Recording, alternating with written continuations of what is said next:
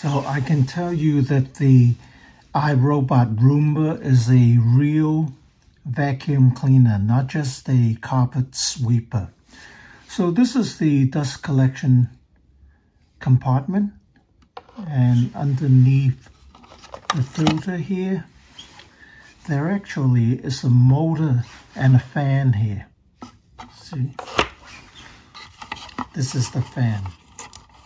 So when the fan turns, it will suck air through the filter here,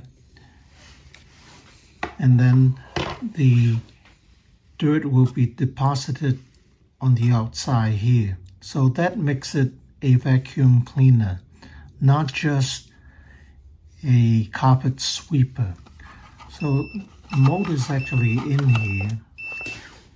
Okay, so the motor runs on about 14 volt, and here are the contacts to the motor. So this is the negative, and this is the positive. I'm gonna put some current through it, and you can see and hear it. Okay, so let's see here.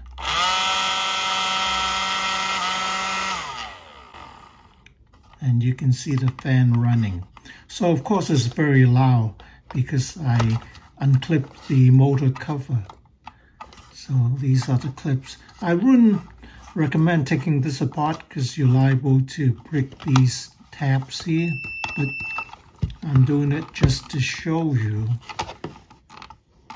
that it is a real motor.